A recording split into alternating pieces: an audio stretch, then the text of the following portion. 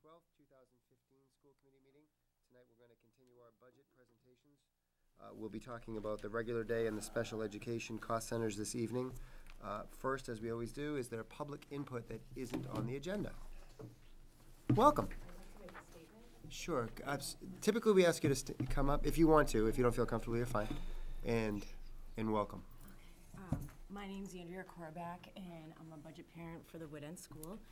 And I've been to a few of the meetings prior to the formal presentations of the budget, as well as I was a budget parent last year. So I just wanted to make a comment about the regular day and how we spoke last week about the $849,000 or so of proposed cuts. And my biggest concern, and I've heard from a lot of other people, is around the paraeducators. And I know there was a lot of comments last week, more so towards the athletics tuition. And I just wanted to add the importance of the paraeducators to the concern of that list. From my own personal experience at Wood End, I also have kids in the extended day and the before school, so I know that might go up.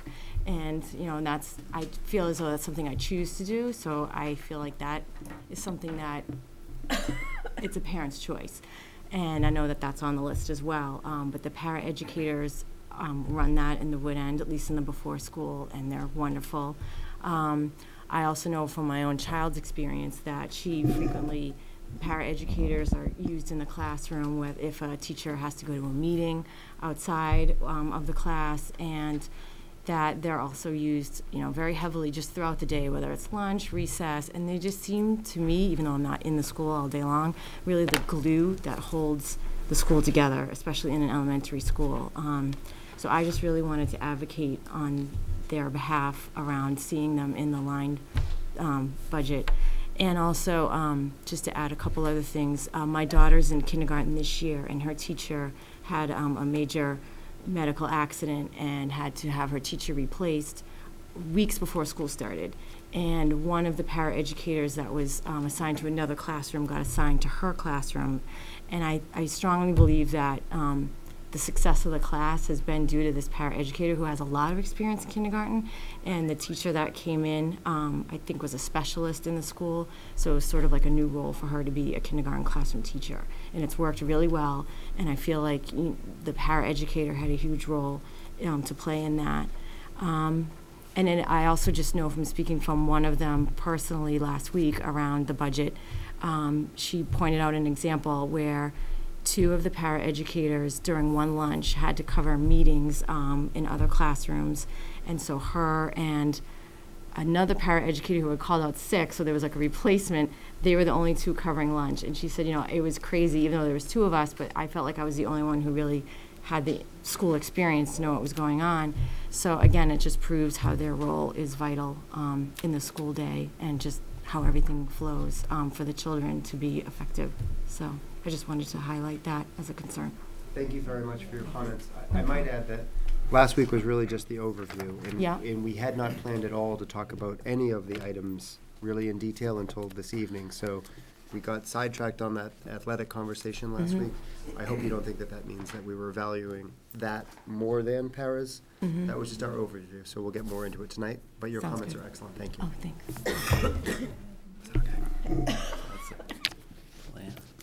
Yeah, absolutely. Other public input that isn't on the agenda this evening? Great. I'll ask for reports from the school committee. Are there reports this evening from the school committee? Dr. Doxer. So I said at the last meeting that I would do a more thorough update on the Martin Luther King Day event. It's this coming Monday at 9:30 in the morning. There'll be a light breakfast at 10. There'll be the presentation. We want to thank Eastern Bank as well as Reading Cultural Council and Moynihan Lumber for the funding they provided that has enabled this program to happen. I'm reporting on it because I am the school committee member that is the liaison to the Human Relations Advisory Committee, but I'm also a member of the Human Relations Advisory Committee. The event has actually expanded, so when you enter at 9:30, there will be exhibit tables because the theme of this event is We Stand Together for Justice, and so we thought how powerful it would be to actually have examples of how students and community groups are standing up for justice and to help other people. So at this point, we have about between 10 and 15 tables of groups that are going to be answering questions and telling people about what they do to make a difference, to stand up. And AWOD, the World of Difference program, is going to be doing an activity, which I just received some examples, and I cannot resist. May I just have a little bit of license? Absolutely. So many of the schools, the World of Difference program has distributed these activity sheets to many of the schools, and as well as at Zynga to adults and students. And the goal is to have people write about times when someone stood up for them or when they stood up for someone else. And I don't know if you can see this, but this is a picture of that a child drew about when my sister hit me and it wasn't fair. My mom came over and stood up for me. And these, I guess I can't read them, but they're all quite poignant, the ones that I've already skimmed. They're specific, and they're getting the point that sometimes the choice is hard, but we have to make a hard choice to stand up for other people. So these are online on the Martin Luther King Day Facebook page. You can download them, you can fill them out before you get there, or the AWOD peer leaders will be there having people fill them out, and they will be displayed all along the wall as an example of a symbol of how we stand together for justice. In addition, the donors have made it possible to purchase 4 portraits from just Rob Surratt, sorry, just right out of my brain. Rob Surratt, who is a world-renowned portrait artist, speed painter, and he is going to not speed paint these portraits, which will be on our Library Media Center walls at the high school, and he is going to paint Martin Luther King, Harvey Milk, Leonard Zakim, and Malala. The GSA has been really instrumental in figuring out who the 4th role model would be, and the students chose Malala, and the GSA has also been researching quotes, and they are, right now, they have put out some choices for each of these role models of quotes, and the student body is voting on which quotes they would like to be painted into the portraits. So there will be a catalyst for discussion ongoing, so that the message, this isn't a hit and run lesson, this is something that will continue over time, and that's the goal. We have community groups that will be singing, we have GSA and AWOD members that will be speaking, and we have a very first time Metco Elementary School chorus that will be singing as well. So we hope people can come. It's free, and it starts at 9:30 on Monday, Martin Luther King Day, January 19th. Thank you. Thank you, that was wonderful. Other reports, Mr. Robinson? Just very briefly, and I only report on this because we had a staff member at the Reading Pop Warner end of year banquet was Saturday, and John Fiore, I think for the first time, came and spoke to the players and the cheerleaders, and one of John's great strengths is his talks he gives on teamwork and how everyone matters, and it takes that, and he did that for the team, and he did a very nice job. He took the time out on a Saturday from his family and came there, and hopefully we'll make that a annual event. So shout out to John for doing that. Great. Administrative reports this evening? Dr. Doherty? Great. Let's get started. So Dr. tonight, Doherty? all 4 of us, at some point, are going to be presenting, because I'm going to kind of stand with you tonight. So everyone can see, and I'm not now, so I'm going this way. So tonight we're going to do 2 cost centers, the 2 largest cost centers of our budget, the regular day cost center and the special education cost center. So the way it'll work is I'll do an introduction, to each of the cost centers. I will turn it over to someone else to continue. Martha will be doing a lot of the financial piece of it. Carolyn will speak to some of the more specifics of the special education programs and some of the restructuring effort. Craig is going to speak to some of the pieces of the regular day budget, most notably the instructional coach piece. So this is the second meeting of our presentations. On Thursday night, we will complete our presentations, and then from that point forward, really will be the majority of the discussion from the committee. Martha has been working on the questions you've been sending us. If you have additional questions, please send them to us so we can get them done. Our goal is to have them all done for the 22nd of January so that we can start discussing all of the information with you. On the 22nd, there is also a public hearing on the 22nd. And that doesn't mean the public can't ask questions in other meetings, but that's legally, we have to have a public hearing on the budget. And then right now, you are scheduled to take a vote on the 26th. So the regular day cost center has a few functions. The first one is the school building leadership, which are all of your administrators, department heads at the high school, school secretaries, and any non-instructional supplies, materials, and equipment. So that's one function. Another function is instructional services. This is the bulk of your regular day budget. This is all of your teachers, your specialists, the regular education paraeducators, not special education paraeducators, substitute teachers, and any curriculum leadership positions that are not department heads, such as team leaders, mentors for our new teachers, and any professional development or curriculum stipends. Guidance and counseling is another function, and our psychological services is another function. Please note that school psychologists are in regular day. They are not in special education because they service all students. And also our regular education social workers and our school adjustment counselor is in this cost center as well. Also, we have instructional materials and equipment. This is really all of the materials. The per pupil funding that we are recommending is one of the reductions. It comes out of this function. And then regular day transportation, which is also another area that we are recommending for reduction, is in this function.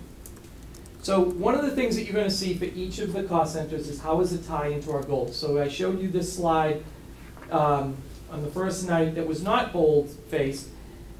These areas that are bold-faced are the areas that do, in the budget, that connect to, that are in the goals that connect to the regular day cost center. So you can see it involves the implementation of the frameworks, supporting level 3 improvements at Joshua Eaton and across the district, long-term plan for technology integration, professional learning communities, MTSS, you can see, and so on and so on. So the regular day cost center, there is a significant amount of goal-oriented activity happening. So the drivers for the regular day budget include our contractual increases, step column, and COLA increases for teachers, regular education, paraprofessionals, and secretaries. There are two offset increases to this budget. One is the METCO grant offset increase. A few years ago, we were at $100,000. We did decrease that to $75,000 last year and the year before. We feel that we can increase that back up to the $100,000 that it originally was for a couple of reasons. One is that the grant has pretty much stayed the same over the last several years, although there is a slight reduction with 9C cuts, proposed 9C cuts this year of about $6,000, I believe, that will not have a major effect on what we're trying to do in the programs. But the other thing is that we were funding some things in the past that we're no longer funding when it comes to some of the positions that come out of the budget. So we have had a surplus towards the end of each fiscal year in this grant. We feel we can increase this offset back up to the $100,000. The full day kindergarten offset. Sorry, John. This question, is the town still providing the think it was Sanborn placed their bus to take the kids to the train. If there has been demand, yes. Yes, we are, and it's, we pay for the driver and we pay for the fuel. And it has been Sanborn sometimes, and sometimes it's been the elderly services. It But depends. we're still doing it. We are still doing it based on demand. I don't believe right now there I is a don't think we demand. have one for the winter. We did for the fall because there were a couple of our Metco students who participated in after-school sports. So we did run one for the fall sports season. I don't believe we have one right now for the winter season. We do have a late bus for our middle school students that we did not have a couple of years ago. We do now have that. So there is a second bus a couple days a week. Full day kindergarten, we are increasing this offset by $50,000. I am gonna speak, or Martha's gonna speak a little bit later about a potential impact to this offset if we do not have the modular classrooms. It will have a double hit to our budget. So she'll talk more about that in a little bit. And then reductions to the regular day budget that are being proposed as part of the $850,000 reduction include regular day bus transportation, which Martha will go into in some detail later, substitute teachers, the per pupil building budget, which is $26,000 in the reduction, and then there's another amount for restructuring that we'll talk about in a minute. The stipends for the virtual high school, which does not eliminate virtual high school. It changes the model that we're using to a single subscription program instead of a number of slots that we currently have.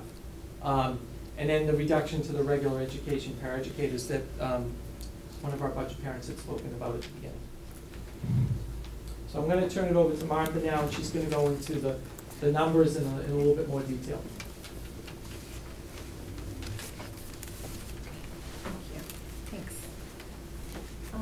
So this first slide that I wanted to discuss with you all is our regular day staffing.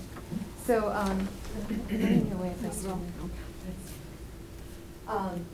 as you can see, our total FTE count has stayed somewhat consistent over the last few years.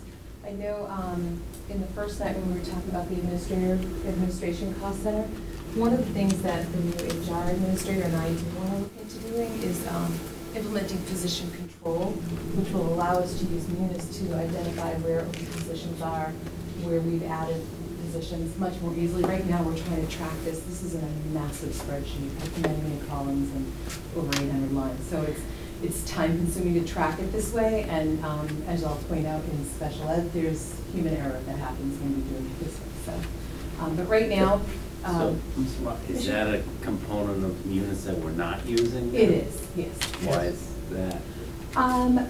You know, it takes a lot of time to set it up, and I think we just haven't had the bandwidth to take the time to really set it up. I know we can have someone come out from Tyler Technologies and help us with it, and that's one of it's on the list for Michelle Saunders and I for a winter project. Thank you. You're welcome.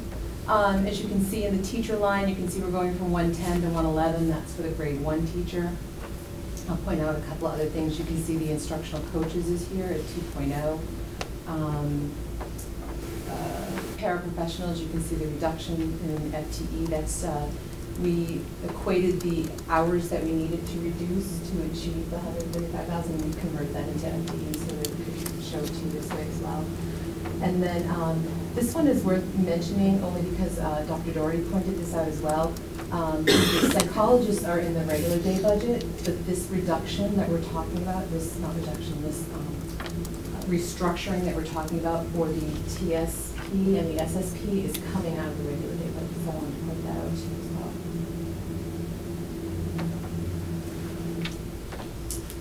Again, here's our regular day by cost center, by object, professional salaries. In the other salaries line, I'm gonna, well, we'll start with professional salaries. So that's a function of your increases, your COLAs, things along that nature. Your clerical salaries, one of the reasons you're seeing that jump up a little bit more than the 2.5% that the secretary's bargaining unit had is we changed the number of hours that they worked from 35 to 37.5. So they now work a 7.5 hour day versus a 7 hour day. So that you've seen the first year impact of that change to their schedule. The significant decrease that you're seeing in other salaries, that's a function of the substitute reduction and the para reduction. So that's both things that are going on in that one budget line. So the paraprofessionals, obviously there's special education paraprofessionals, and no one touching those, but so there's paraprofessionals that do regular routines like budget parent had mentioned, meeting students before school, being with them after school, monitoring the. the. Slide coming up. You do? Yeah. Okay, all right, sorry, thanks. That's all right, I didn't want to cut you off. No, but I thanks, see if the you slide do, that's coming great, up. yeah, okay, thank you. No problem. Contracted Okay. services, that's a function of our bus reduction, which I have a slide, we'll talk about that coming up. Supplies and material, a couple things to point out here.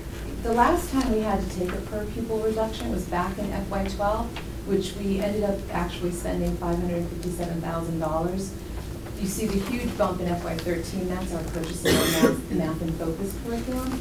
If you look at what we're proposing for FY16, it's $581,000, so it's still above what we would cut back in FY12, but certainly it's a one-time, one-year cut to this expenditure for our building principals. And then for other expenses, this is our restructuring of our PD funds.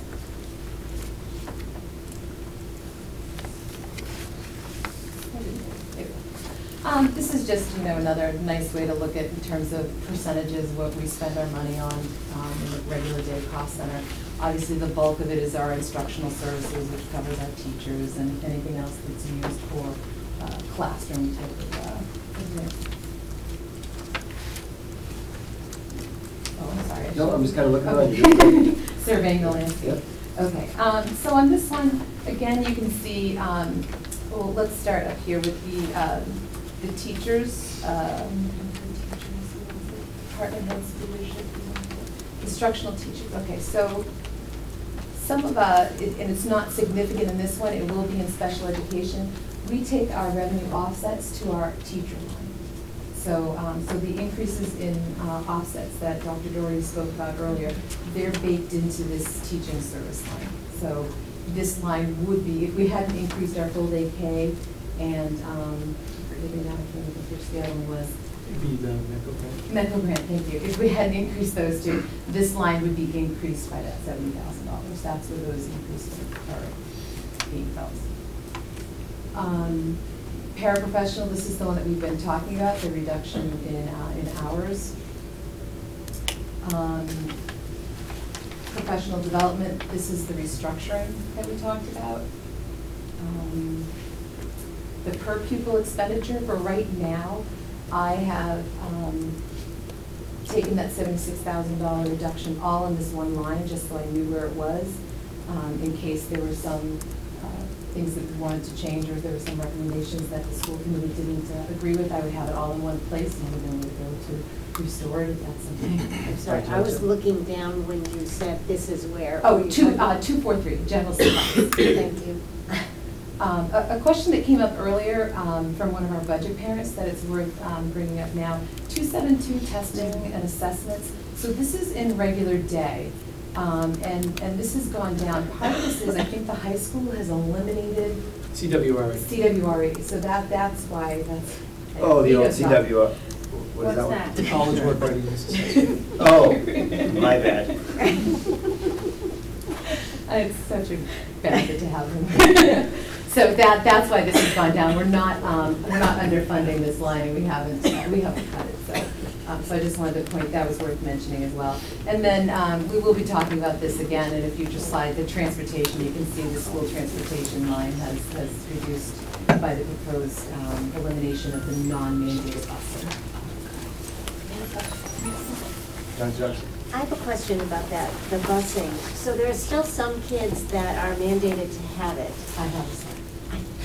Sorry. That's okay. Mrs. Webb? But I'll say that. Yeah, thank you. So I see in figure 79, and we've got the tutors broken out, but so where is that in this slide? Where did the tutors, which line item on the tutors and on this? Tutors are probably in the, not probably, they're in the paraprofessional 233. Okay, so they're rolled in on that, or Yeah. broken out Yeah. here.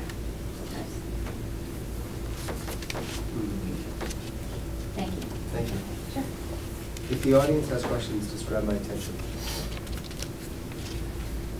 All right, so regular day transportation. So what I wanted to do is kind of give a historical trend on where we've been with regular day, with busing, both mandated and non-mandated.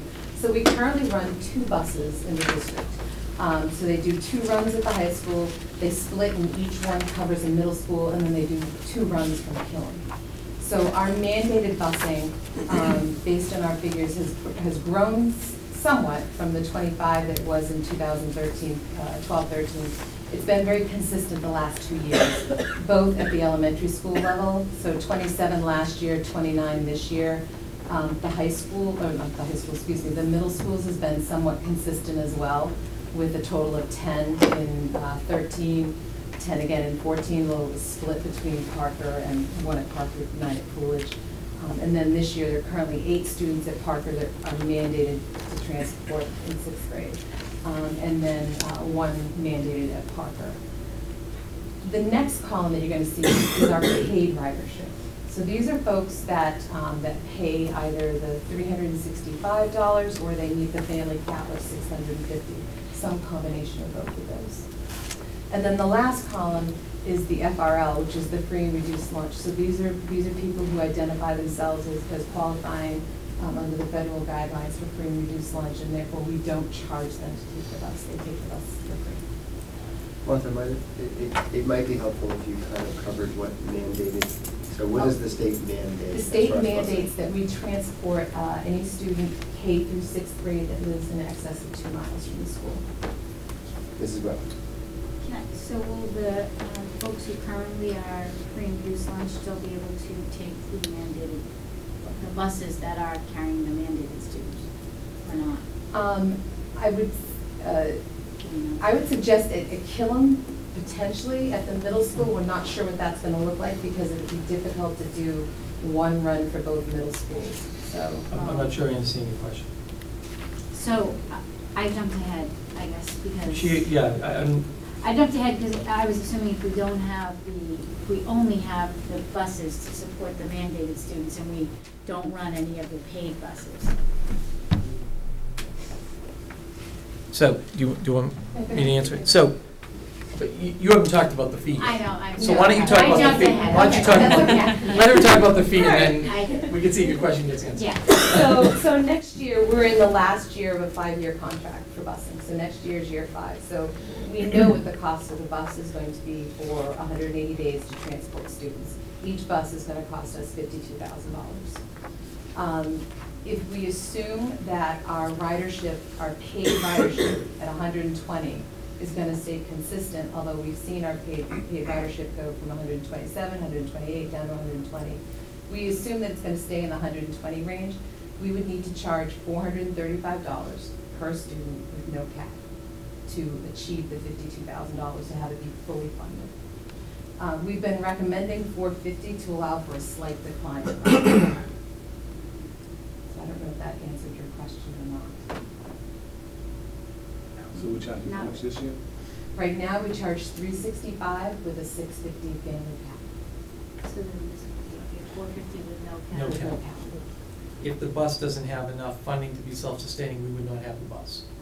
Okay, so if you assume that the buses don't get enough ridership to be self-sustaining, what happens to those, let's just say the 16 elementary students that are on Killam right now that are currently riding for, did you say free or just reduced? I don't recall. Free.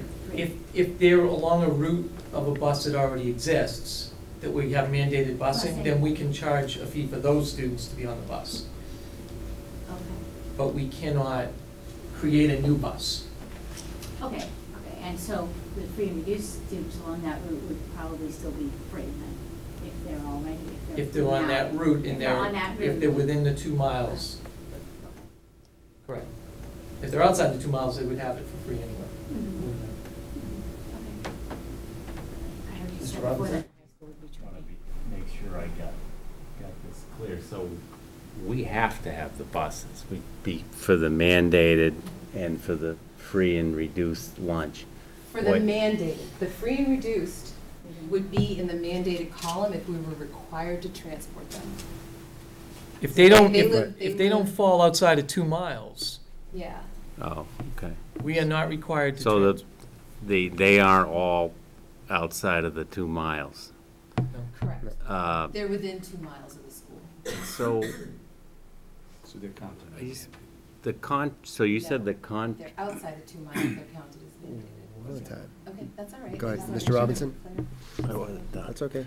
You said the contract is up this year? Next year, FY16. Well, the budget we're going into, so we don't know what that's gonna be yet, or we do? We're estimating a flat, is that, No, that 52,000 is the cost of the bus for next year. Next year's the last year of the contract. Of the 5-year FY16 is the last year of the contract. So we'll be going out to bid next year for another bus contract. is there, can I continue? Of course you can. You know, the game has changed a little bit in terms of gas prices and so, I mean, can we go back to the bus company and say, if you want to renew with us next year or be considered for that, we want to break on this year? Because We can't, no, next year, we have a contract for next year. I understand that, I'm talking renegotiate it not early. We would have to go out to Based- bid for the whole Yeah. contract and We have to not, go out not to take bid the for the fifth-year services. option. And I don't believe that this bus contract has a fuel escalator charge, No, it doesn't. so we really don't have a position of strength on this one. I'm going to ask a really basic question. I apologize. We have a contract for the, if I want to call it the coming school year, for September, with our existing bus provider for $52,000. Per bus. For us. So, okay. We're going to pay $52,200 per bus for next year. Correct. Okay. I'm just stating that. We only need 1 bus.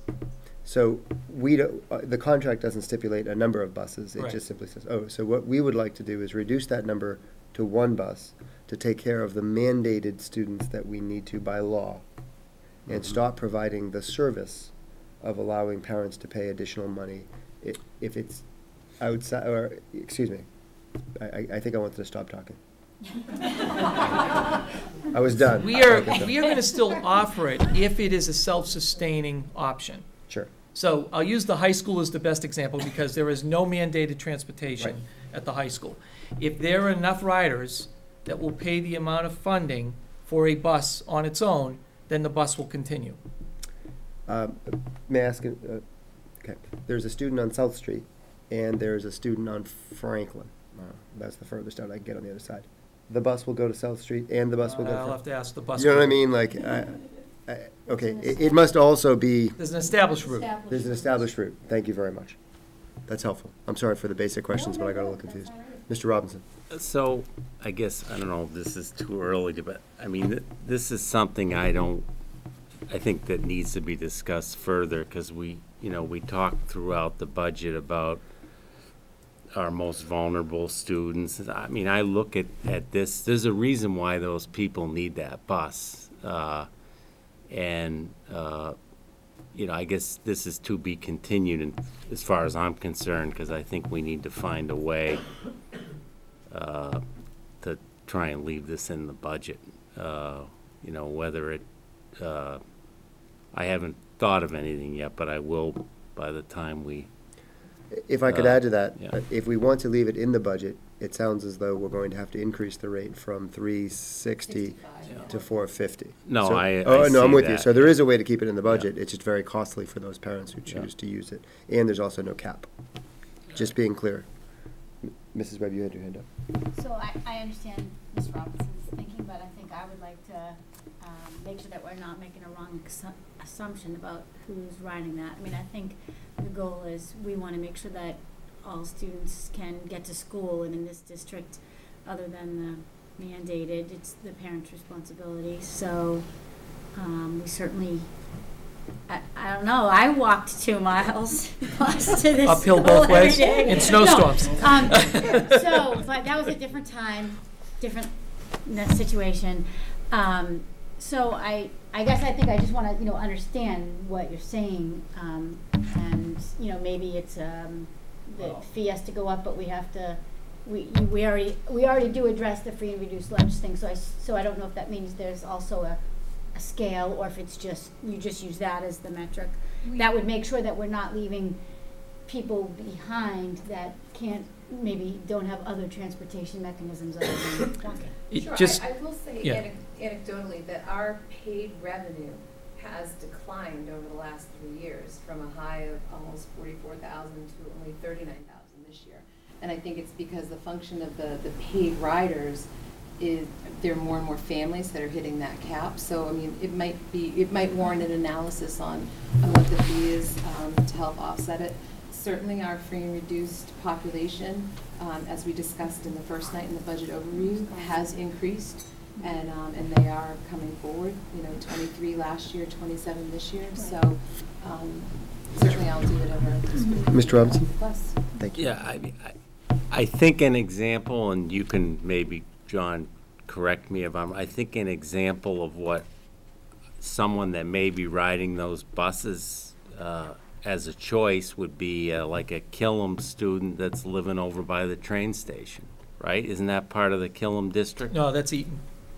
Train station's Part Eaton. of that isn't part of that the Oh, I'm sorry, I'm thinking of the, they refer you're talking to about it Ash as- Street, you're talking about Ash to it Street. as Yeah. Eaton East Yeah, in the that's past. Killam, Yeah. correct. Going to Killam, that's a long way for a kid that's in, Right. 4th or 5th grade or whatever to walk even. And I term that as vulnerable still, so. I was looking, there's a lot of high school kids, that's what I was looking at. I think that's the main one I can think of right now, that's a long way. That's gotta be right at the 2 mile.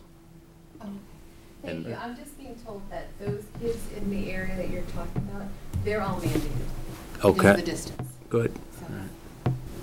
It's interesting, if I might make just an observation, is it interesting that a few weeks ago you had mentioned that our Chapter 70 calculations, when we were talking about full-day kindergarten, and we kind of joked, but we used the term that Reading was making too much money, right? But yet, our free and reduced lunch students has continually gone up that are taking advantage of this. So it's an observation that that formula is screwed up.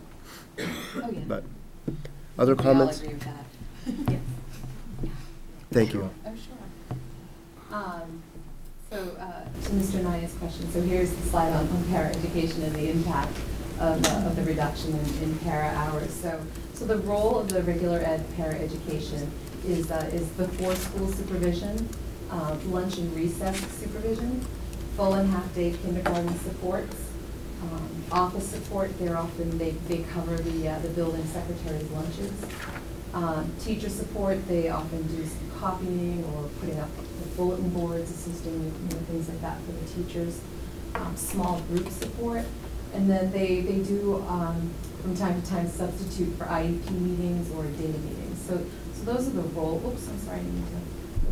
Those are the roles of the paraeducators. So some of the possible impact is less teacher and office support, elimination of the before school supervision, which might impact parent drop-off time, reduction of full and half-day kindergarten coverage, and obviously less small group support. I just want to add one piece, that this is not connected to extended day. So we do have before-school programs with extended day, this is not connected to that, because parents pay for that program. Oh, yes. Mrs. Webb. We'll discuss. Mrs. Webb and then Mr. Knight. Mrs. Webb? So where are the tutors? I'm sorry, I keep going back to that because I'm. Tutors are not part of this. This is the regular education paraeducators So we're talking that's a about. separate line item cut? No, Or- what we're talking about are regular education paraeducators, reductions, Not tutors. not tutors. Okay, so there is a reduction in staffing on the tutors? Yeah, that's separate? that's an error. Some of it is they're on grants. Yeah. So they were on the regular day budget and they were on grants. So. What we're focused, Thank you. this is regular Okay. education paraeducators and not tutors. Okay. Mr. Knight? Stick to this page. So, do any of these paraprofessionals actually come in? I guess I'm confused between tutor paraprofessionals and where the last line is less small group student support. The difference between tutors and regular education paraeducators is that tutors provide instructional support for students in a variety of settings. Regular education paraeducators can do that, but it's not necessarily instructional. It could be supervising a group of students using Lexia computer program or something like that. I mean, that's the role of a regular education paraeducator. It is not to provide, I mean, some may, but that is not their main But role. we're not talking about reducing. We are not talking about tutors. I get in the queue. No, we're not reducing tutors. Okay. Dr. Doxel? So am I right that, because I've gotten a little confused when it was combined with paraeducators and tutors. So is it 135,000 taken from the Regular education paraeducators? paraeducators. Just paraeducators? Correct. And so when I think about that, I think about, my question is, how many full-time paraeducators do we have? Are we talking about cutting their hours? Are we talking about cutting out completely some paraeducators? Are we? So we're still in the process of trying to figure out what exactly that's going to look like at the elementary level. Some of it might be a reduction in hours. We might roll back hours for kindergarten classrooms to 17 hours and 14 hours, depending on whether it's a full day or half day kindergarten class, what type of para support, regular ed para support they get. We started those discussions with the district leadership team, with the principals last week. We're continuing it this week. So we're still in the process of vetting what that's going to look like. It most likely is going to be a reduction in hours for some and potentially a few positions that are eliminated. And I would assume that sorry. Go ahead. I would assume in those discussions you'd be talking about how to fill those really important holes that would be left by cutting back. I mean, it was mentioned about lunch, it was mentioned about recess, it was mentioned about the extra student support, so. Yeah, this cut is not, I mean, none of these reductions are reductions that we want to put forward to the committee. I hope everyone understands that. You know, this is probably the most difficult reduction of them all. Mrs. Borowski? Thank you, Mr. Chair. Of the $135,000 cut to paraeducators, some portion of that is the restructuring for the first grade teacher at Eaton. Isn't that correct? That there are paraeducators right now that were hired to support the larger class sizes? No, it's No. not. So that is. That's out of this number. When I rolled forward the population for next year, Okay. we took those three positions that were added this year to support those large class sizes. We took those out, and those do fund the grade 1 teacher. Okay, thank you. Mr. Robinson? Yeah, well, I'd like to comment. I'd like to thank the budget parent, I'm sorry, for your comments earlier. I mean, I agree with this. Back when I think I said to John and Chris this morning, back when I was on the FinCom, the first thing, whenever we had lean budget years, the first thing we did was cut capital. It seems to be a pattern around here. Whenever we have lean budget years, we have to go right to the paraeducators, and then we got to try and find, these are positions we need, and we've got to find ways to put it back in subsequent years. I just think that this isn't something that I don't think I'm going to be able to support at this point. And Mr. Just my own past history with, I mean, this has been, as Mr. Robinson stated, I've seen this time and time again from my time as an educator in Reading, and I agree with wholeheartedly with what he stated. But inevitably we end up putting it back, and even maybe sometimes I've seen it put back mid-year because of problems that you know, around supervision. So I'm leaning with Chuck on this too. I'm concerned. We're all concerned, but. Mrs. Webb? I just want to say, I think it's too early for me. I understand my board members, weighing in and how important this is. I just feel like I recognize that, but there are many other things too. Someone asked a question via an email about some of the lists and how are they prioritized, and they're not.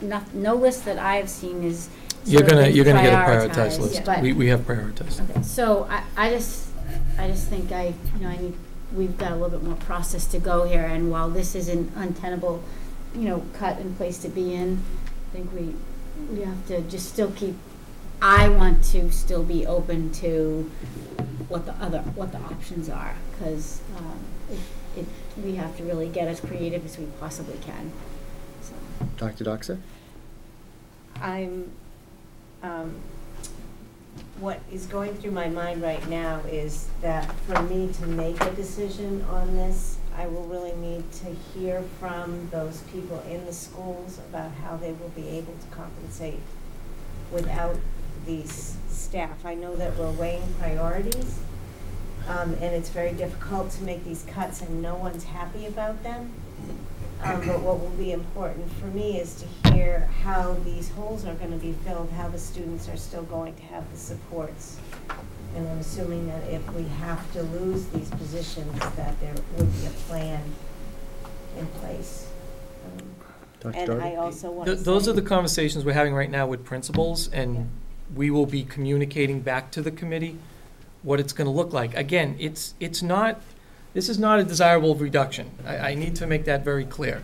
But you know, we had to weigh, when you're cutting $850,000, you don't have a lot of options in front of you.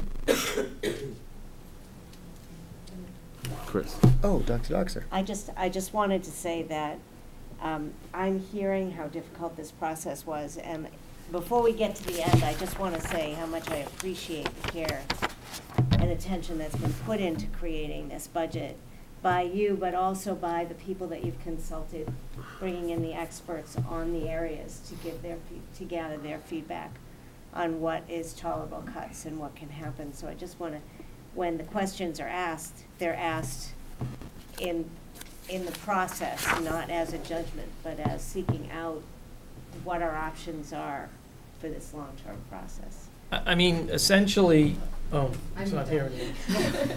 Sorry. This is the impact. This is what it's going to look like. You know, and we'll drill down a little bit deeper for details, but that's what it's going to look like. Martha, thank you. So the impact of the substitute reduction, right now we are recommending reducing the budget by $137,000. That came out of two different places. We have multiple substitute lines within our budget. It came out of the school-specific budgets, which is where they have for, not long-term illness, but illness, bereavement, personal days, professional development. So it's a good chunk of this, the $93,000, was taken from the school-specific budgets. And some of that we are going to be looking at our practices and what we can do to help offset that. And then we also took a $43,000 reduction to our long-term illness subline, which is where we cover maternity leaves, where we also cover, for instance, this year we've had a number of teachers who've been out due to long-term illnesses, and that's where that gets covered from. So as I mentioned, we are going to change our practices with regard to how we use substitutes for professional development day. The addition of the 2 coaching positions will really change what professional development looks like in the district going forward. We're also going to do a fill rate analysis, because one of the things that we did last year was we set higher daily rates for our short-term subs and our long-term subs. And one of the reasons we felt we had to advocate for that was we were having some fill rate issues. So we were posting positions on ASOP, and they were going unfilled. So we're going to do a fill rate analysis just to see if that bump in pay to our daily rate and our long-term rates has had the impact that we want it to have. Because some of what that can tell us, if we're still having the same fill rate issues, then we didn't necessarily need to increase the rate to potentially get the subs. So we might look at that, and then we're going to do an analysis of subs by category, and that means bereavement, personal days, family illness versus personal illness. And so we're going to do a lot of analysis to make sure that that 137 is achievable, which we believe it is. Any questions? Okay. So Dr. Doherty spoke a little bit earlier about the impact of the current space constraints that we have, what the potential impact could be on our budget or on our revolving fund, if you will. So right now, based on the current data that we have for where parents in the district have identified and what their neighborhood school is, we believe Dr. Doherty did a thorough analysis. He reviewed each school, trying to figure out where we could have full-day classes, where we would need to cut or not offer full-day kindergarten to everyone. So our best guess right now is that 80 students potentially would be impacted, so we would not be able to provide full-day K. So right now, I think we have 227 students that have come forward. For next year, yes. Yeah, that I've identified. So of that 227, potentially 80 would not be able to get full-day kindergarten as they want. Applying that 80 to the $4,200 tuition, the estimated revenue impact to our revolving fund is $336,000. The expense side of that means if we're not going to have full-day kindergarten for those 80, then we would be reducing our budget by 2 full-time teachers, by 2 full-time paraeducators. So the offset to that 336 is 133,000. So this net impact of 202,000, if we don't cut that from our budget, then that would be another 202,000 that would come out of our revolving fund. Does that make sense? Yes, thank you. Quick go back, just Sure. thinking back to the last slide, sorry, slow thinking here. Substitutes? Yeah, Okay. so do we have a rough idea as to where we are this year in terms of, what we budgeted and how we are expending it is? I'm currently doing a forecast as of Okay, December but you'll- 31st for the committee, so so I'll we'll be have able to that later. report back on that later on Thank you. this month. I should have known that. That's okay. So restructured budget areas, I don't know if Craig wants to talk a little bit about the coaches at this point? We got a slide on coaches. Oh, we got a slide, okay. So I think- we, Did I take over from this point? No. I think we might have, yeah. Yeah, this is. Okay. So in addition to the reductions, as you saw, we do have several positions in regular day that we're proposing to restructure funding so that we can continue to move forward in some critical areas. In regular day, there are 4 areas. One is, which I think we've talked about several times, the grade 1 teacher, Joshua Eaton. What we would do is we would take the funding for the class size educators that we added this year for that kindergarten group and restructure it for the grade 1 teacher. I do want to add, going back to the previous slide, that if we do not get the modulars, we will not be adding a grade 1 teacher at Joshua Eaton, and the class size paraeducators would remain in the grade 1 classrooms for another year, because we wouldn't be able to add a classroom. The 2 coaches, the K-8 math, and Craig's going to talk about the importance of the 2 coaching positions. We are taking this completely out of professional development funding because they are going to be a very major part of the professional development provider in the district. And then the technology replenishment. If you recall, prior to this year, we had $100,000 in the technology replenishment line item to try to get us close to a 5-year replenishment cycle. This past year we had to cut $285,000 from the budget. $50,000 of that was for technology.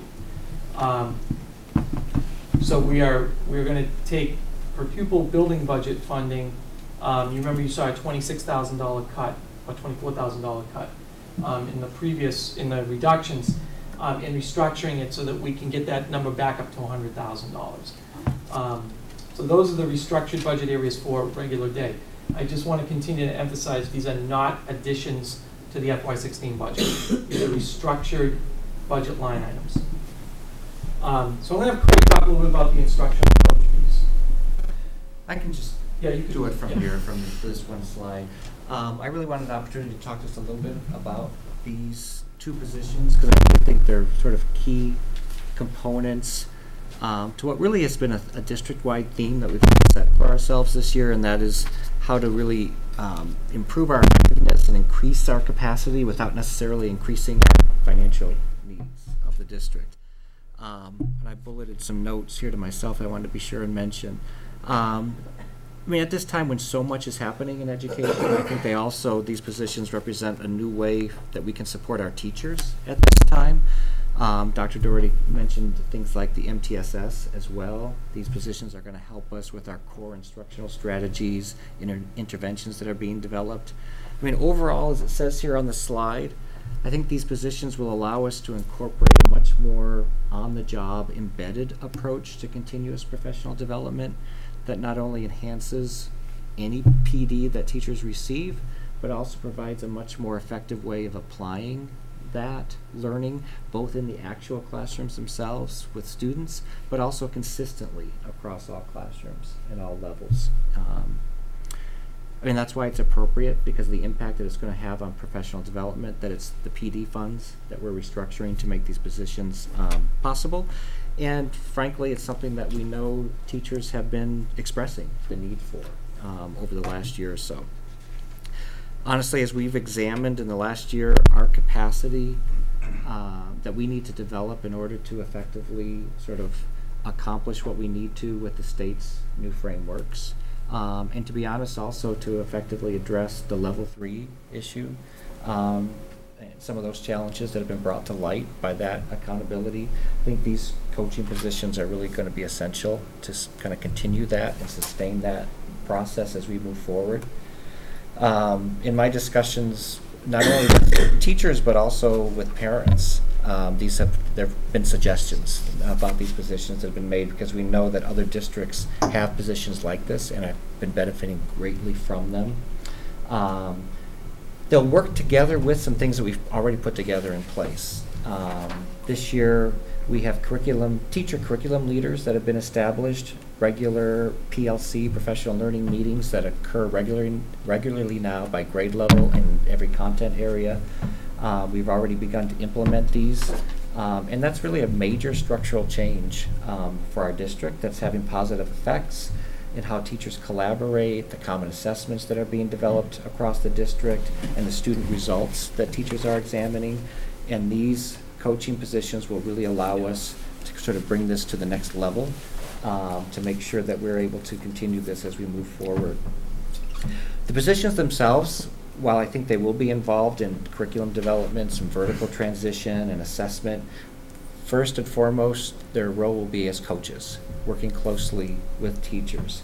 The vision really is for the math, literacy, and our existing technology integration specialists to work closely also together themselves, so that that natural overlap that appears there has an impact in all content areas.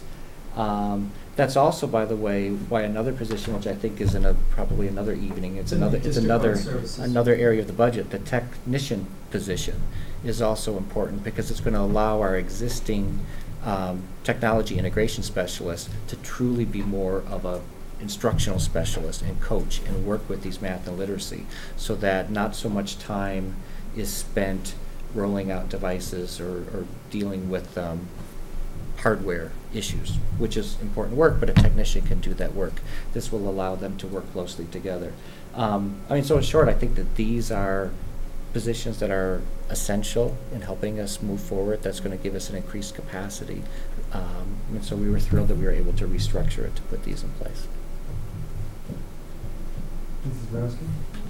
I have a question about the instructional coaching positions. It's a little bit more practical. So take the math one. You take literacy or math, pick one. But they're going to have responsibility for K through 8. So they're going to be coaching teachers across 7 schools and over 100 teachers. So how will you determine, it would seem to me that in one school year that coach is not, right, like they can't be in the kindergarten, first, second, third, all the way up to 8th grade on a regular basis. Right. So how will you determine where to target them? Yeah. Or will you? I'm having a little hard time seeing how the impact will be broad across the district. Right. And we actually had some discussion with our district leadership team about, the best levels or what to make that position. Ultimately, we felt that a K-8, and we wanted a vertical, connection and alignment, but clearly from year to year, while there's some leadership that can be provided vertically, K to 8, year to year, we're going to have to select some priorities. Right now, I think that for the next couple of years, the priority will be at the elementary level, or perhaps into 6th grade. which is our new Math and Focus program is K through 6. That doesn't mean, though, that they're not able to work with our curriculum leaders and, that help with 7th and 8th grade, and they can be a part of some of those discussions. Their primary coaching role, I think, especially for the first couple of years, will be at the elementary level, to 6th grade. Yeah, that may change a few years from now, but yeah. Oh, she's in too, huh? Dr. Doxson. I just wanted to say that I thought I was really excited when I saw this, because I think that, I felt it was really appropriate to use the professional development funds for this, because instead of teachers having to go outside the district, learn something, and then be alone when they tried to implement it in their classroom, this feeds into the idea of the professional learning communities where each of the teachers can be sharing, and then they have someone that will support them in trying something new and support their students if there's a need, if there's a gap. Then an instructional specialist will be well-versed in what's going on in a classroom. So I just thought that this was a really good use of professional development funds and of sharing, because if the coaches learn something also, they can come in and work across the professional learning communities. So, thank you.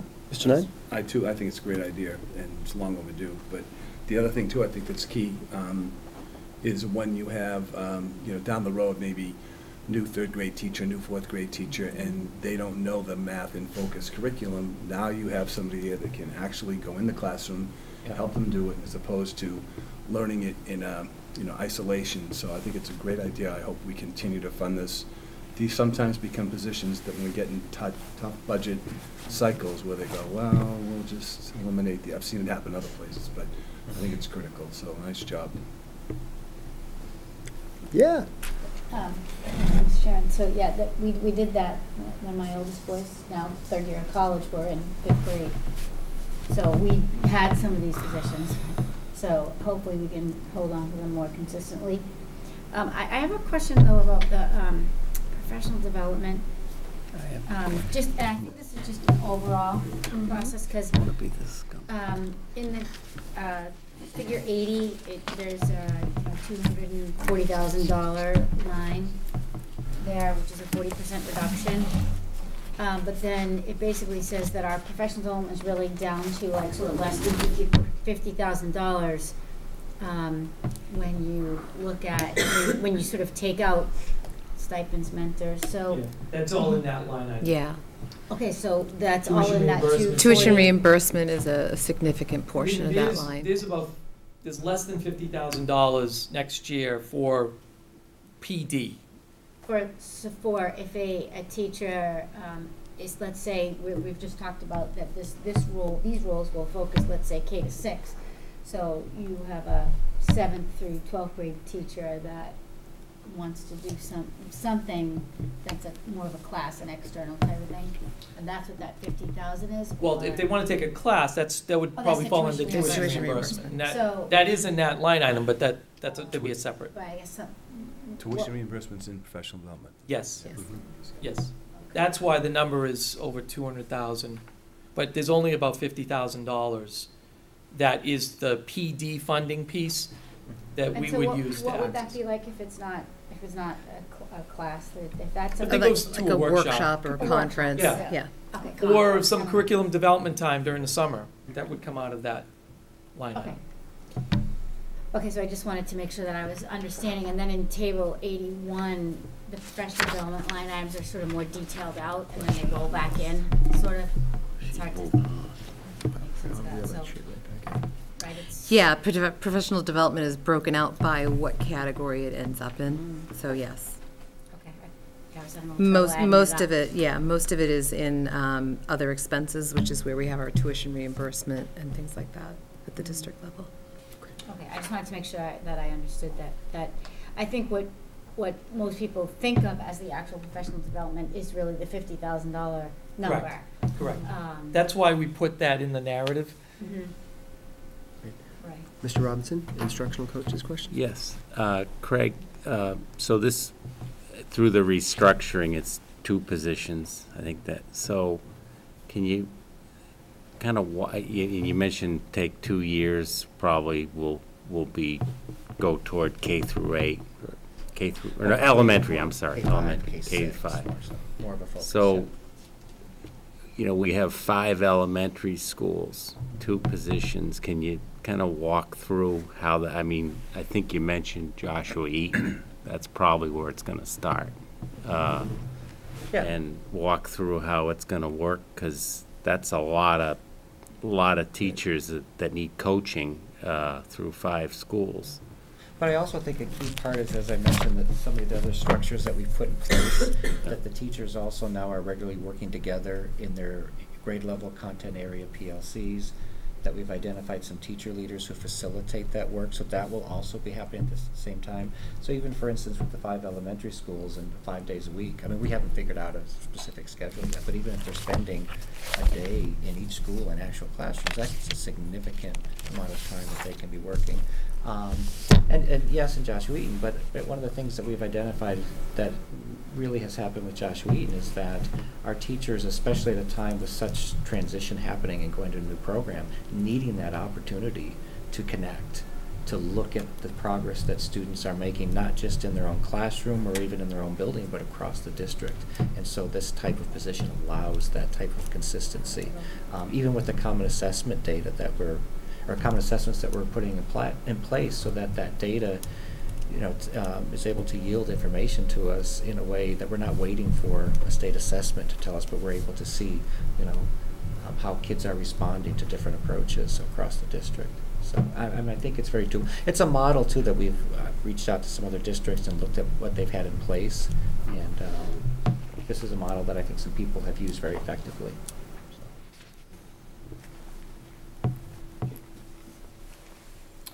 So we're going to move on to special education now. Dr. Doherty, before we do that, were there any questions from the audience regarding regular day, anything?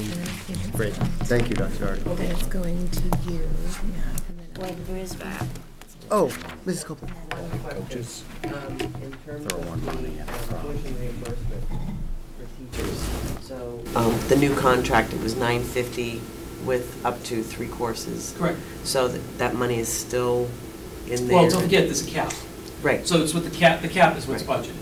But not only is teacher tuition reimbursement in that professional development line, but we have paraeducator professional development and secretary. I'm sorry, tuition reimbursement, secretary tuition reimbursement, that's all in that same line item. And that total has not been reduced for next year? No. Just No, wanna- all contractual just wanna be clear. obligations, all contractual obligations are built into this budget.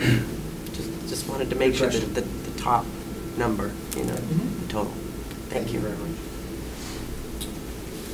So Carolyn and Martha will be doing most of the talking in this presentation, but I'll give you an introduction.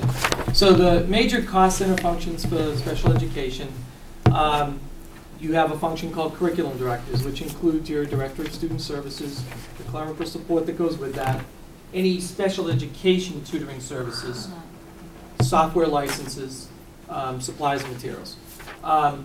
You also have a function called school curriculum leads, which is the RISE preschool director, the clerical support that goes with that, and the high school special education department chair. And then you have the instructional coordinator function, which are our team chairpersons. Under the instructional teaching services piece, again, this is related to students' IEPs, individualized education plans. You have all of your learning center and program teachers, and your therapists, speech and language, occupational therapists, physical therapists, nursing staff that are connected to a student with an IEP. This is not other nurses that's connected to the health services cost center. Special education paraprofessionals, students that require extended year programming, the budget for that is in this function. Any consultational services, which would include EMARC, would be in this function. Any contracted therapeutic services, substitute teachers for special education staff, and any PD for special education staff. You also have all instructional materials and equipment that are related to a student's IEP, adaptive equipment, general supplies, things like that. Any testing and assessment for students that are on IEPs or could be eligible to be on IEPs would fall under this category. and psychological services that are different from our school psychologists. Even though our school psychologists do a lot of testing, they do not fall under this cost center. So we do have a district administrator of support services, district-wide evaluator who does the initial testing for our elementary schools, and then we have 2 social workers that are connected to students in programs, a middle school social worker and a high school program social worker. The high school program social worker is for the TSP, and the middle school is for the SSP. And then sometimes we have to contract out for psychological evaluations, and so that would fall under here, and then any supplies and materials for that testing. So your protocols, things like that. Then you also have some bigger function areas, your transportation services for out-of-district and in-district, our collaborative dues, Medicaid claiming services. Remember, we do have some funding that we can claim, federal funding for Medicaid, and remember that that funding goes into the general fund at the town, in the town. We do not get that, but we do provide the services in district to make that happen. And then the tuition, which is a very large portion of the cost center, your public collaboratives, your private residential, and your private day. And then legal services, which aren't just special ed related. We use our legal services to review our handbooks. Today I asked a question related to a Title IX issue to our legal services. So this is legal services for all student services, not just special education.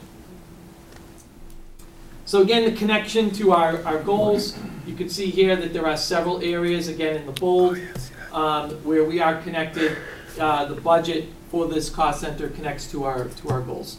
So you can see also this several areas here. So the cost center drivers, again, salary increases, contractual salary increases. An increase in out-of-district tuitions that we are known. We are budgeting approximately a 3% increase for any public-private out-of-district tuitions and any anticipated out-of-district placements. And also we have a contractual increase in special education transportation that we are building in. What is not in this budget, and I want to emphasize, are any unanticipated special education placements that we are not aware of, which would also mean transportation included in that. And we do not have any additional paraeducators built in to this budget as well. In terms of decreases, you remember we talked about in the original presentation, there is a circuit breaker decrease because we do have less students that qualified for this year, for next year's funding. And we are decreasing or restructuring the EMARC services, which is resulting in a decrease. We have increased 2 offsets. One is the tuition revolving account for students that we are tuitioned in from other districts, and the RISE revolving account because of the increase in RISE population. These are really to offset the circuit breaker decrease. How much was the decrease, circuit breaker? 233. So I'm going to turn this over to Carolyn now, and she's going to talk about the different services and some of the other pieces of the budget. Yeah. I think I was going to pick that up, the staffing. Okay. So this is a list of the programs that we have. I think when I originally presented to you, we talked about the different programs we have across the district. And these programs can provide a continuum of service. So our goal in Reading is to provide from the least restrictive to the most restrictive. So our Developmental Learning Center is for students identified on the autism spectrum, and that's located at Barrows, Birch Meadow, Coolidge, and at the high school, with the goal of fully transitioning from Barrows to Birch Meadow. The Integrated Learning Program, or the ILP, is for students identified with cognitive deficits, and that's located at Wood End, Coolidge, and at the high school. We have the Language Learning Differences Program, or the LLD program, for students identified with language-based learning disabilities. That's located at Eaton, Parker, and at the high school. We have learning centers located at all of our programs. We have our Student Support Program for students with social and emotional impairments at Killam, Coolidge, and at the high school. And our therapeutic support program is located at the high school. It's a more restrictive program for students with social and emotional impairments. And finally, this year we have a program called Compass, which is located at Coolidge, and it's for students identified with multiple disabilities who really require substantially separate programming that focuses on academics, life skills, and social skills. So this gives you a sense of our enrollment data. I will say this is a snapshot because if you work in special education, what you know is that these numbers never stay stable. And every day we have team meetings which impact our numbers. So this is kind of a snapshot of where students fell, I think, probably about a month ago. So this could look very different this week. No, not super different, but you know, things change. Students are identified or referred for programs, but this gives you a sense of how they break out in the different programs. And then this, I think we've seen a couple of times this slide about some of the enrollment trends that we have. Looking at during the 14-15 school year, we have 809 students identified for receiving special education services, which is about 17.3% of our total student population, and we have 61 current students in out-of-district placement. Mrs. Webb? Yeah, thank you, Mr. Chairman. So can you just clarify for me, is the 197 students who are in the specific programs also on the IEP and in the 809 or not? Yes. Yes. Yes. Okay. They would be included in this number. So those students that you're seeing in the program list Yeah. are students who are enrolled in programs versus the Learning Center students. Sorry, Mr. Ryan, I'm just curious if you know, I'm not sure, you might know, since you work with Desi. How does that compare, percentage of students that are enrolled in special education, how does that compare to other communities? So you'll see in that column there, it says percentage of students statewide. Oh. So there's an average there of 17.1, and we're at about 17.3. So. Mr. Robinson? You might flip them back to that. So, yeah, the Compass program, I guess I wasn't, missed that one. Yeah. This is a new program this year. And it's at, just that cool. And so what will we do now? We have one student in, will they go and do a program at the high school next year? That's our hope. We've been doing a lot of work. Some of the work we've been doing during the PLC time has been vertical alignment with these programs, so bringing them together to discuss that. And there are conversations about how we're going to move that program forward to the high school and support that. So they wouldn't necessarily fit into one of the I guess would be the SSP or the TSP. There may be a probably more of our ILP. Okay. We would have ILP2, our more intensive population of students. Okay. So. Thank you. Sure, Mrs. Webb. Were you just saying that it might not, you're still looking at that, so it might Um, require, Well, no, our goal with this student would be to transition. oh, into, Probably the ILP2. oh, okay. That's really the idea. Mr. Knight? And then our students that are currently serviced by EMARC, those are students that are beyond, are they up there on the board, or are they? We can talk a little bit more about that. Those students are students who are in both our integrated learning program and also some students who are in our learning center as well as in our SSP program. I don't think they're limited to just one program, and I can talk a little bit more about what we envision for that. Any other questions on this slide? Thank you. All right, so I'm going to skip through this piece. We talked about this. So in special education, we're looking to restructure funding to better support students in 2 areas. We are looking at restructuring to create a program director for our student support program and therapeutic support program. That would be a vertical position that would be district-wide. And then we are also looking to add a board-certified behavior analyst. Again, that would be a district-wide position. And really the goals of these positions for both of them are really looking at improving student outcomes in our programs, looking at supporting our staff, similar to the coaching piece that Mr. Martin spoke about, and also working with our families. So the program director for TSP, SSP, this is a restructuring of an existing position. The position that we have is one that's utilized to support our middle school and high school students who are re-entering from hospitalization and to do some social emotional evaluations of those students at the middle school, high school position. And we felt that this would be a good match to what we are looking for in this position. So TSP and SSP service our students identified with social, emotional, and behavioral challenges. And we want to make sure that we have a strong program that is consistent from Killam all the way up to the high school. We want to identify clear research-based interventions, and by having a program director who can oversee this, we can work to identify interventions that can be successful for these students. We want to make sure that what we're doing at Killam is going to carry over to Coolidge, is going to carry over to the high school. We also want to make sure we have regular meetings that are kind of team meetings, because we need to support those students, but we also need to support the staff in those programs.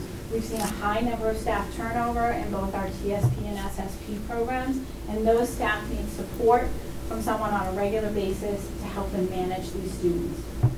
I also see this person as being a resource for some of our Tier 3 supports for MTSS, looking at social emotional supports, and being a resource to our teachers in coaching. I see them assisting in development of parent outreach and support programming. We've talked already with some of the SSP staff about doing more parent outreach, about doing more workshops for families so that they can feel supported, and we can carry over some of the work that we're doing in school into the home for families. And these students also have a lot of wraparound services, and we need someone to assist with the coordination of care. Thank you. Mr. Robinson. So I think we added the SSP and maybe TSP around the same time, 2 or 3 years ago? TSP. TSP. Yep. And you said we're having trouble keeping do a lot of districts have that program, or how are we losing those? I mean, I thought we were innovative in doing that, having that putting that program in our district. Well, it is an innovative program. It's a combination of finding the right staff to do it, and it's a demanding job. Yeah. I mean, you're dealing with the most emotionally fragile kids. They're the kids that are getting hospitalized. I understand. So, but why are we losing people? Because of income, or no? No, it's not income. It's the environment. No. It's making sure we have those layers in place to support our staff. So one of the things you'll find in a more intensive, like a collaborative program or a private day program, is you find that you have these kind of middle management, for no other term, where that is a support to the staff who are doing the work day in and day out. Our staff need a resource, and we've tried some different models of using some consultants, but we really feel like we need someone in-house who can provide that regular support for our teaching staff, so that the quality of the work they're doing with students is going to improve. Because, I mean, my sense is that's devastating to a student when they lose right, I agree. someone that they're close to. I agree. We need to keep those people. Mr. Knight? So my question would be more about the current position that we're going to essentially eliminate. It would seem to me that the services that he provided, as you described, are critical, and is there going to be someone picking up the pieces for that? I mean, those are direct services with students that are, talk about, coming in with, from hospitalizations, and it's just critical that you need to have someone there to help support them. So the analysis that we did is the majority of the students who are coming in and out of hospitalization are our students in these programs. So this person here as the program director would be assisting with that reentry process. We have also added a regular ed social worker at the high school who is assisting with students who are not identified, and she's been doing a lot of that support for our high school population around that. So this position would essentially fulfill the responsibilities, those other. Yes. And at the middle school level, we have a middle school social worker that's connected to the middle school level of this program, and that person would be assuming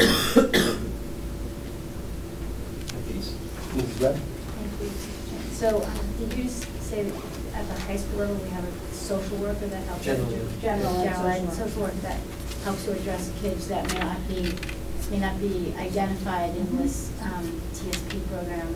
That position was put in this year. Okay, but I guess the idea there is if you can have that resource, maybe you can get them back on track and support them, and then they're not gonna. Yes, they're not gonna end up here.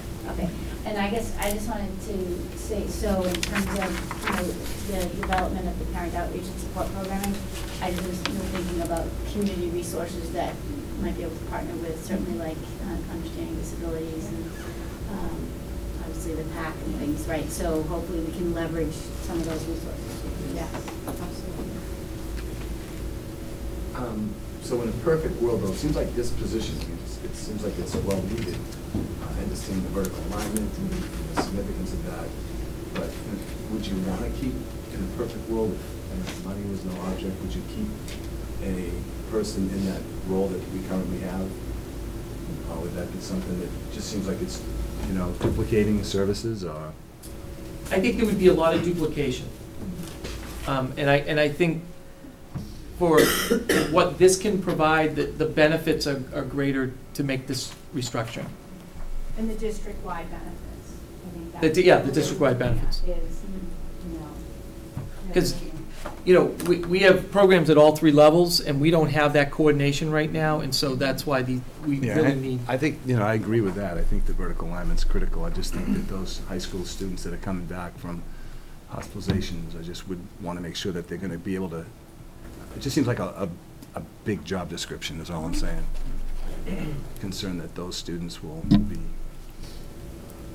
shortchanged to some degree, hopefully not, but I'm worried about that. Well, I think the other piece to remember is both TSP and SSP at the high school also have a social worker attached to each of those programs. So there is counseling support already attached. Are those from the grant? TSP has its own social worker. SSP has its own social worker. So those programs are staffed by both a special educator and a social worker. And then this position would do the coordination of the oversight. So I don't know if that helps kind of frame a little more. I was just curious, in a hospital environment, do we often find there's someone in the hospital who can help support our programs so they dovetail in such a way that the transition's smoother? I don't know if the hospital often has any resources. We do have a hospital reentry process that was created kind of before my tenure, so I can't take credit for it. But we really work with the hospitals, and we do a nice job in kind of not just having students come back and say, hey, here you go, we're back in school. We really work to create a transition plan that includes all players. So that's done both elementary, middle, and high school. We really are mindful in our process, and I think the hospitals are pretty open to that, depending on where the students are placed. So. Thank you. Okay, moving on to the board certified behavior analyst. So this position, the BCBA, currently we use our consulting funds. We work with SEAM Collaborative, and every time we need this type of service, we contract with them to provide a service provider. Some of the struggles we've had that I've heard from both staff and families is that sometimes we have delays in the ability to provide the service due to availability from SEAM. Sometimes we have different service providers, so one person may have come out to do the evaluation, and then we need that person we need someone to provide consult to that student on a regular basis. Well, the same person isn't available, so now we have a new person who's starting up. We don't have control over who that person is because they're a contracted service provider. So this position would be a restructuring of the funds that we're already spending on consulting, and it would expand all of our district-wide programs in helping to boost those programs. They would help us for any student who has a behavioral need, completing functional behavioral assessments that, again, we currently contract out. It will allow us to have more consistent access to those behavioral supports, to develop behavior intervention plans, collect data. One of our big focuses in special education is on how we collect data, how we analyze data in effective ways. So having a BCBA on staff who can model that would help all of our staff to grow. We have some students who receive home programming. This would allow us to have some oversight over that with our own staff. And it would also help with our MTSS process and allow us, again, to identify supports that could be available for any student through the use of the BCBA. I have reached out to area communities about how they've created this position in-house. Most of our neighboring communities do have at least one BCBA on their staff. Some of them still use consulting services, but much less than we do. And we would really be looking to create some consistent criteria on who would access this service, why they would access it, and what type of resources would be available. But it is a position I think that will boost the services and increase our ability to work with some really challenging students and really improve the consistency. I also see this person being able to do some of the home consult and be able to work with families as well. And some staff training that we really need in this area. Mr. Robinson? I think this is good. I guess I'm just trying to think in terms of, now we're getting this service from SEAM now. Mm-hmm. Is there any leverage we can use with them to tell them that we're considering doing this? And maybe still get it there, but get somebody that's dedicated to Reading as opposed to, you know, whoever answers the phone. Just trying to think of ways. No, it's a good question. I mean, SEAM has BCBA's on staff. Yeah. So they have the same bills they have to pay as we do. So, you know, they're not going to probably give. We already get a discounted rate because we belong to the SEAM Collaborative. So I don't think they're going to give us anything less because they would have to give all their members the same rate. But it sounds like you said some other communities are already going this way or have gone this way. So right. I would think rather than them having to cut staff because they don't have communities don't have a need for that service anymore, they may be just something to think. Yeah, no, it's a good point. Be willing I'll to. be honest, I don't think it's a service that they're going to see a decrease. I just have to be honest in sort of the needs of students that are presenting in districts and the type of programs that we're creating in districts call for us to have these type of supports that we probably would not have had these students in district before. Mm-hmm. So. What are we budgeting this position at? 60,000. 60,000? Is that realistic though? It's, doesn't seem like, seems like short money for a position like that. It's the equivalent of what we're paying to SEAM right now. So our fallback is if we can't find someone at that, we can continue to contract with SEAM. Good So. response, Mom. Mrs. Webb? Yeah, that was sort of my line of questioning was, Okay. it's like a taller, and would you think that you would be able to really find someone for what we can We're afford to hoping. pay? We're reaching out to Endicott because they have a program at Endicott, and I reached out to the director of the program to see if they have any graduates. Who are hungry. Who are and hungry for and experience. And Yeah, but we want someone who has some experience and, you know, Job that want- needs it. Yeah. Yeah, we Thank don't you. want to turn it into a training ground No. for. But we're happy to take interns. We Well, can they both, supervise. most of those graduates, Great. those And the cost of folks good place to do graduate that with with. experience, some intern experience. Decorum. That's a postgraduate degree though, Yeah. right? So you're looking at a master's degree plus too, Yeah, right? they're a master's degree plus. For this? Yes. Thank you.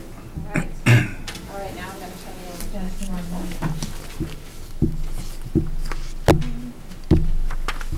She did a good job. I agree. It's back to Yeah.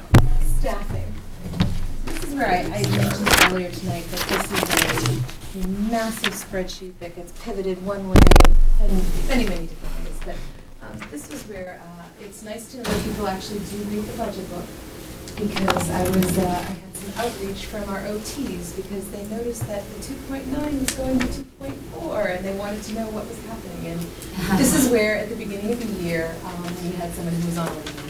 And so their position didn't roll forward through the Munis budget module, and manually went and added them back in. So their salary is in there, but 0.5 of their time is not. So this will be corrected in the next version of the budget, but I just wanted to point that out to you. The dollars were correct? The dollars are The correct, dollars. but the FTE number is not.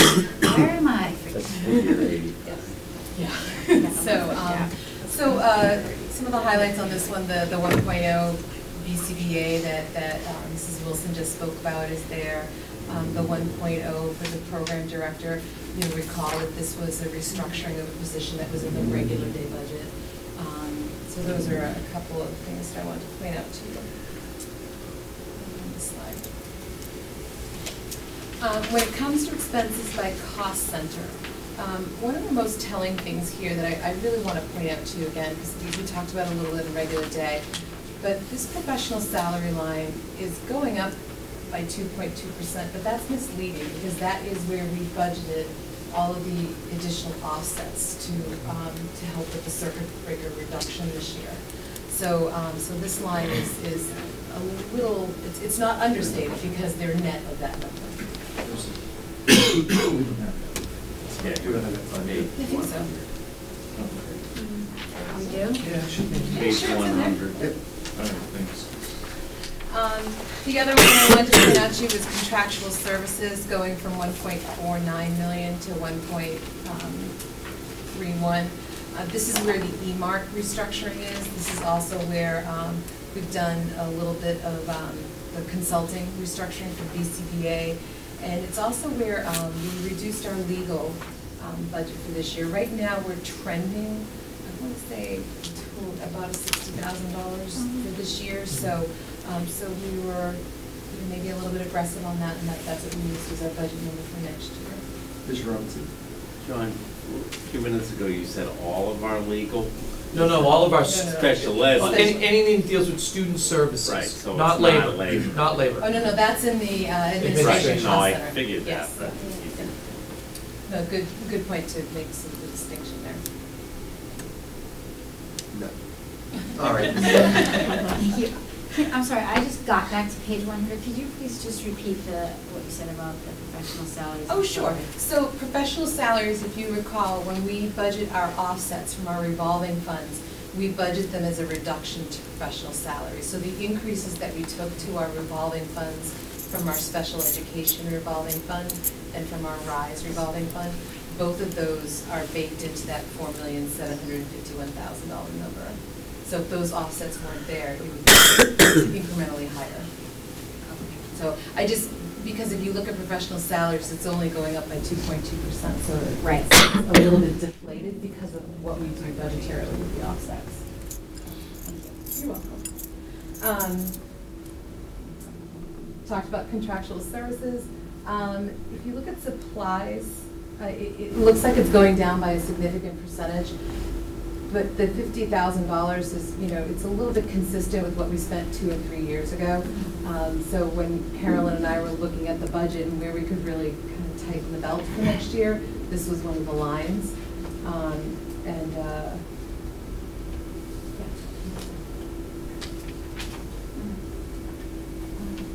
This is just another. Oh, so back to contractual services, and this might be a question for Carolyn. So the EMOD reduction, what can you tell me about how we're going to accommodate those students going forward? Because I know it pertains specifically to those students that I think we heard from Dr. Doty that are over 18 essentially job, school job. So one of the things we've been doing, so we do have a teacher that works in that program, we've been looking to identify more internship opportunities, and actually just this evening I was made aware that they're going to be working over at Birch Meadow, which I'm very excited. So the students will have an opportunity to do internships and some job coaching there in the library. So we're really looking at how to utilize our staff and what opportunities we can create here on this campus with the YMCA, with Coolidge, with Birch Meadow, and those opportunities, and looking at when do we use eMark, because we can do some things here that we've been using eMark for. So there are things that are happening kind of that are a duplication, and we're looking to eliminate the duplication. Just to be clear, we're not eliminating eMark services. We spend well over $200,000 a year on eMark right now. Yes. So this is a reduction of $30,000.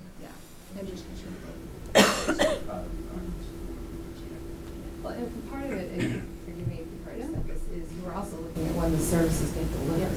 Yes. Right. Yes, and the Say that. duplication of like, you know, having, our staff Time. here while our program staff are here and what's happening during that time.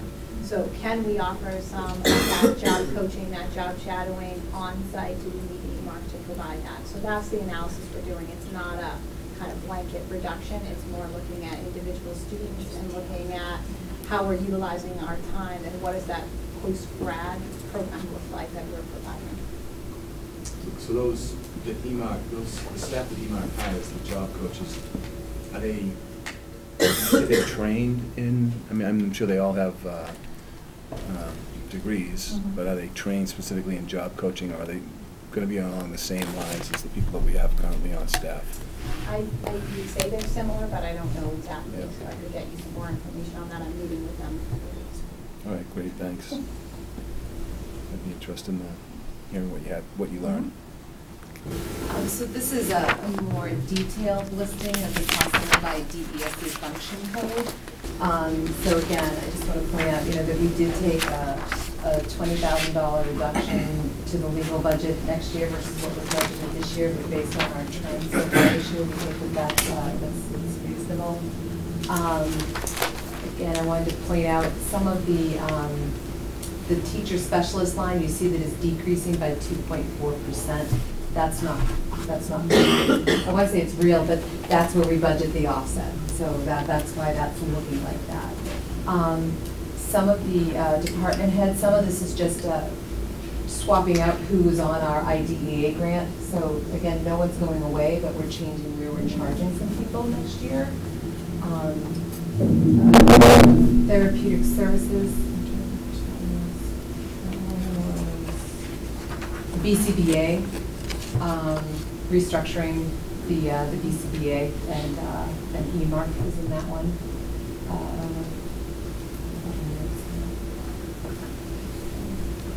The climate control plan, yeah, the school transformation grant. That's next door. Climate control. Well, I sent something earlier to Craig saying, here's the new PowerPoint for tonight. So the school climate transformation grant, this line here where we have the school psychological services, that's where we budgeted an offset of $45,000, and that's for the program coordinator for that grant. So that is the only budgeted offset here. Where was that? It was in 280? in line 280. Tuition to other districts, all of our tuition accounts starting with 910 going through 940. Those were, Carolyn and I put together a list back in, I want to say September, October, right at the beginning of the school year, that we've been pretty diligent about updating. And so when we had to provide accommodated costs to the town manager, we felt like we had a very good visual on where our kids were and who was on the radar. So at that point in time, these numbers in the FY16 budget really reflect a thoughtful analysis of who is already out of district and who may go. And then in the 930 line, the tuition and state, that's where the circuit breaker gets budgeted. And so as part of that $1,919,000, the $952,000 that we're budgeting for the circuit breaker offset, which is this year's award, which we're very fortunate that we're carrying forwards with budget certainty next year, is there. And I know there were some questions about 9C cuts. The proposed 9C cuts by the former governor don't impact this part of circuit breaker. They were recommended for extraordinary relief, which we will qualify for, given our population right now. So that was Mrs. Webb? So no. You may have, thank you, Mr. Chairman, I've already talked about this, and I'm sorry if you did, but that out-of-state tuition number, can you give any background on that? I know that we have to be cautious about. Sure. So currently there is one student who is currently placed, and that's the number that you're seeing, the FY15 number, and the number that you're seeing if you look at the last 2 years trend. And for next year, there is a student that we feel is going to be placed, and we've made an estimate on where we think he's going to be placed based on the tuition for that facility. That's what's in there for next year. It's 2 students. Yes. Yeah, one student. Two, one that we're seeing sort of in previous years. Correct. And an additional student that hasn't been in this district before, or? No, he's been in this in this type of a placement. It's gonna be a placement. Mr. Knight? No, I'm all set. Great. Thank you. That was it? That's it. Questions?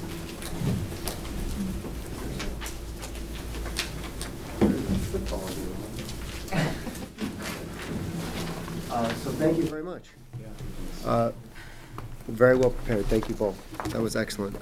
So we're meeting again Thursday evening, where we'll finish the budget presentations, same meeting time Thursday at 7. I believe that to finish this evening, we might have minutes that we need to approve, and then we can Move to approve the open session minutes dated December 22nd, 2014. Is there a second? Second. Great. All those in favor of the motion? Opposed? These weren't the Those are the update. Are these the updated ones? These are not. I did not believe these were the updated. We're approving the updated ones? Oh, The ones that That's came what in, I was yeah. saying. okay. Thank you. These are the updated minutes. Yeah. We still want to do that? Let's do it one more time. All those in favor? Motion carries 6-0. Are we going to executive session? Not have executive session. We do not have executive session. Move to adjourn. Second? Second. All those in favor? And we're adjourned. Thank you. Thank you very much. Thank you.